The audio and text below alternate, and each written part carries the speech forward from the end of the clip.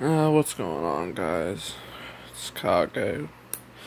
And if you can't tell already, today I'm going to be doing my promised Gear Chronicle deck profile. So, before I get started, let me just say I've been playing this for a little over a year, I think.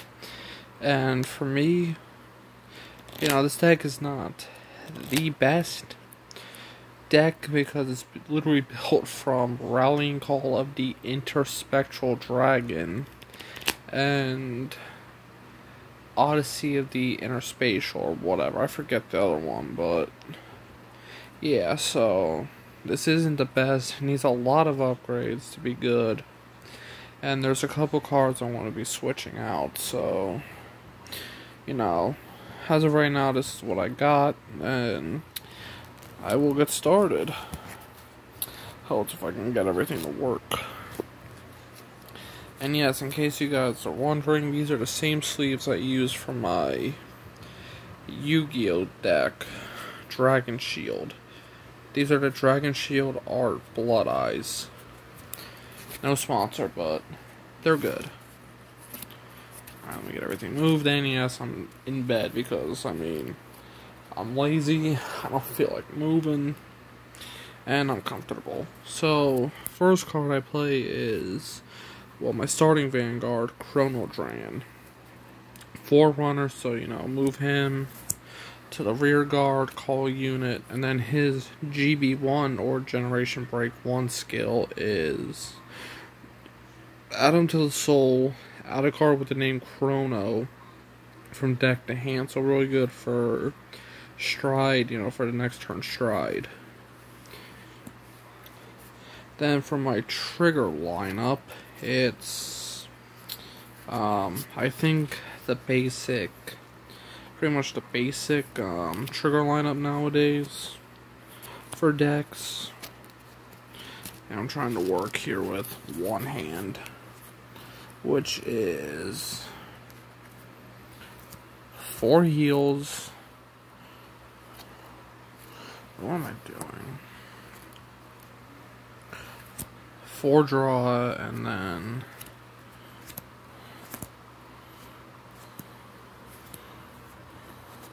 eight crit.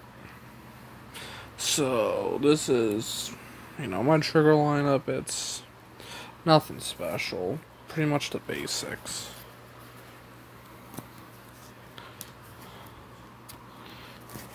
Okay, I'll fix that later. Grade 1s, I run 4 copies of Steam Fighter Meshi, I don't know how to pronounce his name. And then his skill is rear guard circle once per turn, Generation Break 1. On the Vanguard, Counterblast or Soul Blast 1. When your opponent's rear guard is put into his or her deck from the effect of one of your cards, you may pay the cost. If you do, choose one card from the damage zone and turn it face up. So this can actually countercharge. So like with Chronojet, I'll get to that with a little thing I do, but with his Chronojet Stride skill, if you have him like in the rear guard, what you can do is you can use Chronojet Stride skill, Counterblast 1, spin a card to the bottom of the deck, use his, and trigger his skill, Soul Blast 1, and then get that back. Which is really good for, this, because a lot of skills require counterblasting for time leaping, and, your damage zone can run pretty fast. Next up is 3 Time Break Dragon. His skill is Time Leap. Obviously, you're going to see a lot of a Time Leap theme, which is what I like about Gear Chronicle. Plus, this is my first and main clan. Next to, what's going to be my next deck profile, which I'll give you guys a hint at the end. Time Leap, Counterblast 1, Time Leap is the skill. Generation Break 1. When this unit is placed on the rear guard circle, choose up to one of your rear guards and Time Leap it. So, for anybody that doesn't know how Time Leap works, it's you take a unit, move it to the bind zone, which would be right here, for example, and then you can call a unit one grade higher. So if you have a grade 0, grade 1, grade 1, grade 2, grade 2, grade 3. If you're playing standard, if you have 1 grade 4s in your deck, so on and so forth. Next is 3 copies of Summit Crescent Gearwolf. His skill is Auto Rearguard GB1. When your opponent's rearguard is put into his or her deck to an effect, he gets 3,000 power till the end. So again, I guess something you could do with him. And where's the other ones? That's him. No, it's him. Let's say you have him. Let's say you have Mishi in the rear guard and him in the rear guard. You could always just use his skill, counter charge, and then he can get 3k. Excuse me. Yeah, I know what I'm doing today. I'm just tired today, so bear with me here. I apologize. Next is 4 perfect guards. This is your basic one, and then he has a his skill is, you can choose when units can't be attacked, but I don't really care about that. It's, most times I just choose to use his skills. Next, moving on to the grade 2s, 2 copies of History Maker Dragon. With his skill, it's pretty much, again, Time Leap. Just counterblast 1, Time Leap. That's all he does. Next up is 4 copies. Yes, it is 4. It's 4 copies of Twin Master Dragon. When this unit attacks a vanguard, it gains 3,000 till the end. So, nothing too special. Next is 2 copies of Relic Master Dragon. His skill is Counterblast 2.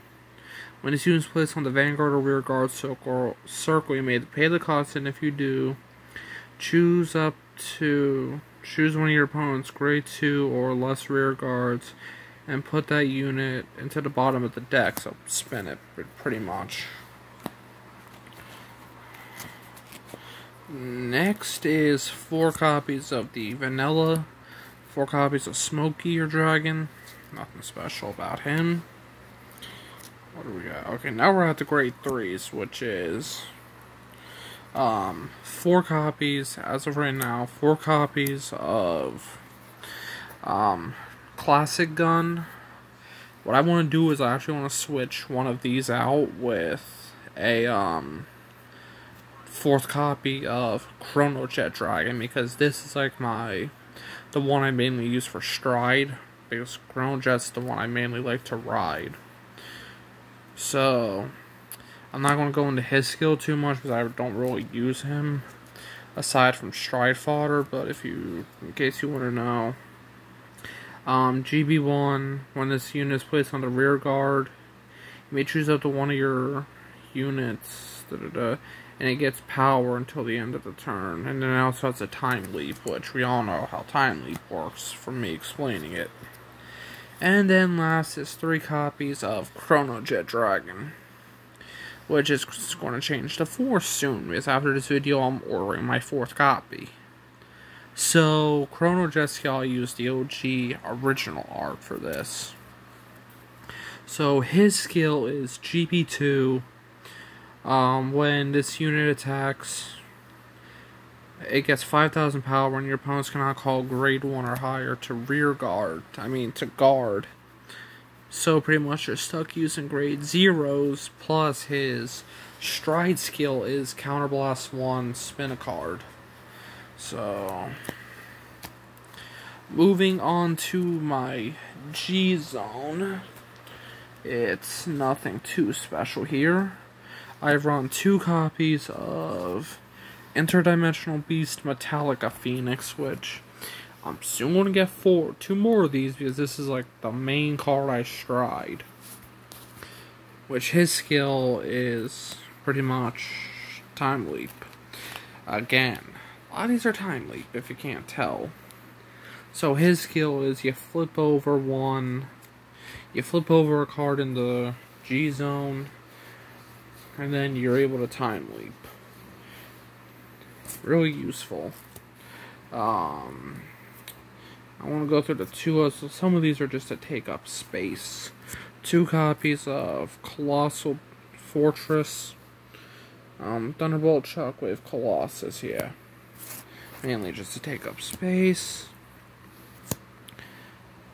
Interdimensional Dragon, Mystery Flare. This is a combination take up space. I try to get his effect, but I've only ever gotten it once. Out of pure luck. Bind Time Dragon. Again, space. These 2, I'm not even going to try to say their names, but they're from the Gears of Fate. I'll try to pronounce it, though. It's, for this one, it's Deus Ex Machina Machina, whatever. You see it. And then this one.